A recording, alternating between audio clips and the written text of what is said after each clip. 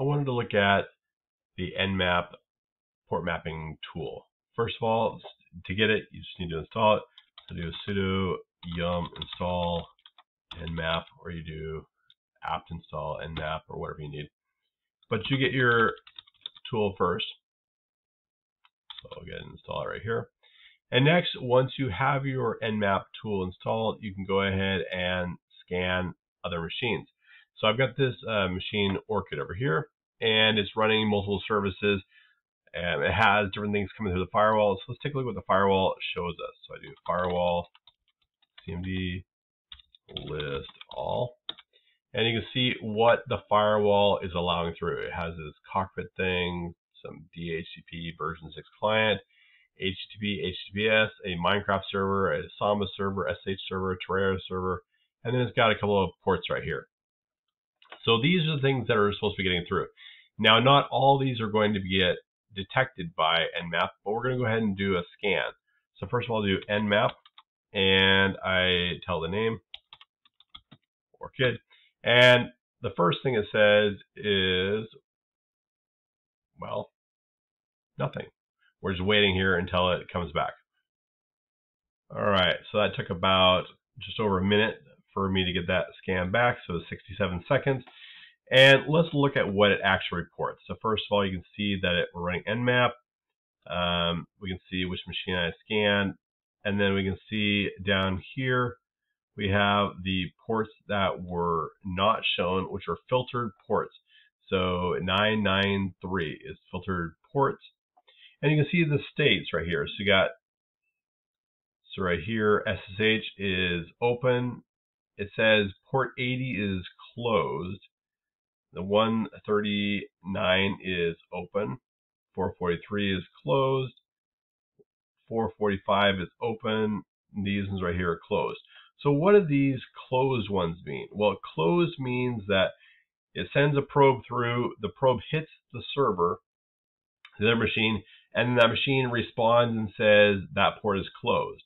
That means it got through the firewall. The other 993, they might be open. We don't know. What happens is we sent the probe over, the probe hit the machine threw it away or didn't respond. So that's filtered. If it responds with open, we know we got through. And if it says closed, we know we got through the firewall, but we know the machine responded as being down. So if I go over to the server and I go ahead and start the server, or just start the start the Apache server. So systemctl start HTTPD. If I go ahead and start that up and I do a scan again, then I would expect to see the HTTP and HTTPS both showing as open.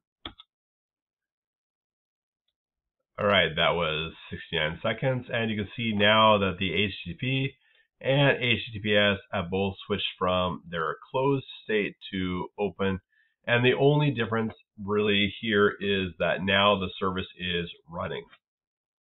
And so that's what you can do. You can kind of keep track of this. So why would you need this? Well, nmap is great because you can determine whether or not you can get through the firewall. It's really important sometimes to figure out, is your firewall actually open? So if you are setting up a server and you're trying to test things, you want to know, can I even get through the firewall? And if you're getting through it and you're getting closed, that means you're getting through, the firewall is open, but the service is down. If it shows as being, well, not listed, just being filtered, that means the firewall is blocking it. It doesn't matter if it's up or down, it's being blocked by the firewall. And if it says something like closed instead of filtered, that usually means the firewall itself is just down. So this is really helpful. If you wanted to scan just a specific port, let's say I wanted to know, is port 80 open? I can do 80, or I can do 80 and 443. And I can run this and see, okay, yes, 80 and 443 are both open. And you can test them. You can test a range.